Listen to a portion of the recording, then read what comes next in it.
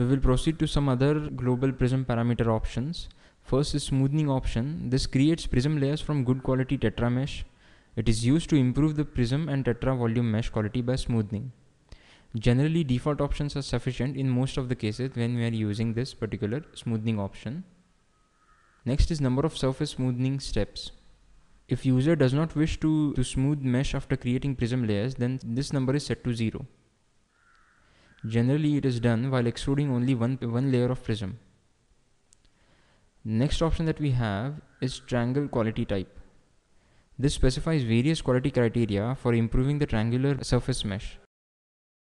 Laplace smoothing is typically best for final prism quality. There are other criteria or other parameters like number of volume smoothing steps, which specifies how many times volume mesh is to be smoothened before creating prism.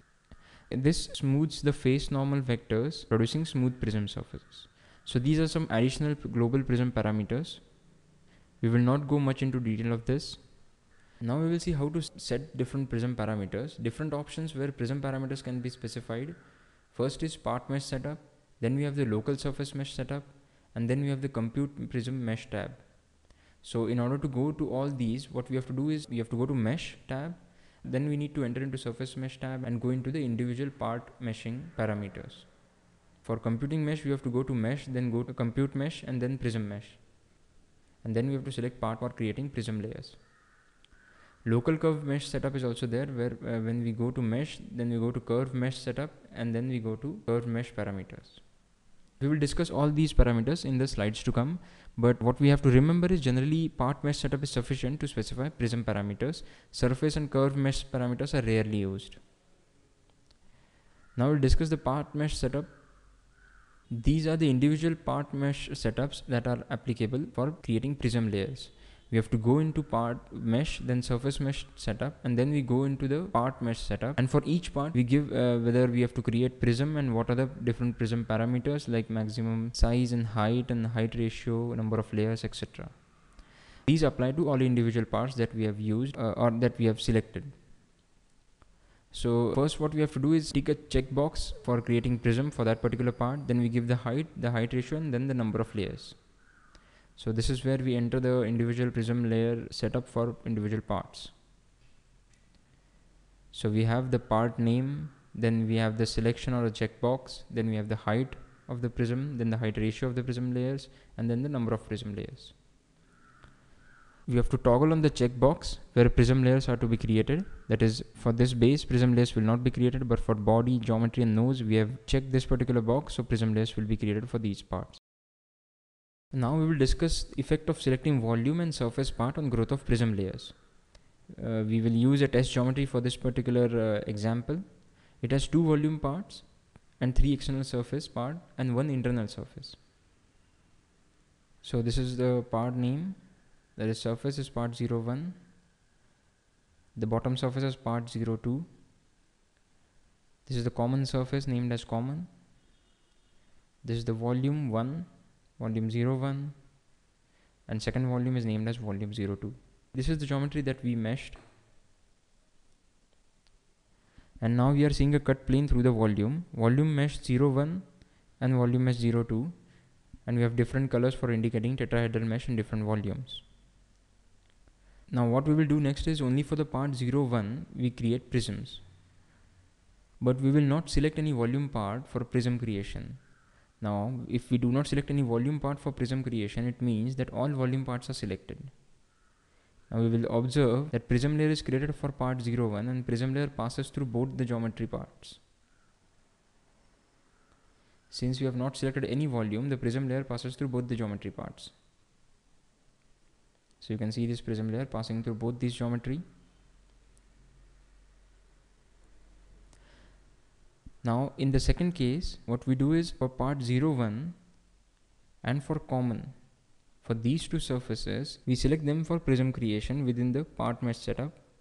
No volume is selected for prism creation. What we can observe is prism layer is created on part 01 and common, and prism layer passes through both volume parts. Common part has 2 prism layers as both the volumes are selected. That is, this particular common surface or common part has 2 prism layers here and here, as both the parts were selected for creating prism. in the next case, what we do is we select the part 01 and the common part or the common surface for prism creation. Also, only volume 01 is selected for prism creation. So what it does is that prism layers will be created in only selected volume, that is volume 1, and there is no prism layer in volume 02 as we did not select volume 02. In next case, what we do is we select part 01 and part 02 for prism creation and no volume part is selected. What we observe is prism layer is created on both surfaces, that is part 01 and part 02. No volume part is selected, which is same as selecting all volume part for prism creation, and therefore we have a through and through prism layers for both the volumes. In next case, what we do is all surface. Note that we have selected all surface parts, that is common part 01 and part 02 for prism creation, and we do not select any volume. Prism layer is created on all the selected surface and grows on all the volumes, and we can see prism layers around the common, around part 01 and around part 02 also. And since we have not selected any volume, which means all the volumes are selected and prism layer passes through all volumes. Now in the next case, what we do is we select all surfaces, that is common, part 01 and part 02, all these three surfaces, and we select volume 1, which means that the prism layer will be created only in volume 1, which is shown here. There is no prism layer in volume 2. In the next case, we do the exactly opposite thing, that is we select all the three parts, that is common surface parts, that is common, part 1 and part 2, and we select only volume 02, and hence the prism layer is created only in volume 02. There is no prism layer within volume 01. Now in this case, what we do is we select all parts for growing prism. We select part 01, we select part 02, we select the common part, as well as we select all the volumes, that is volume 01 and volume 02, both are selected, and we see that prism layers are created in both the volumes along all the surfaces. So this is a proof that selecting no part is same as selecting all volume part, and in both cases mesh is created through and through in both the volume or in all the volume. So in this way we can select different options within the individual part mesh setup for creating prism layers for individual parts. It is just important to note that in order to restrict the prism mesh for individual volumes, we actually have to check these volumes. If we do not check volumes, then prism layer will be created in all the volumes.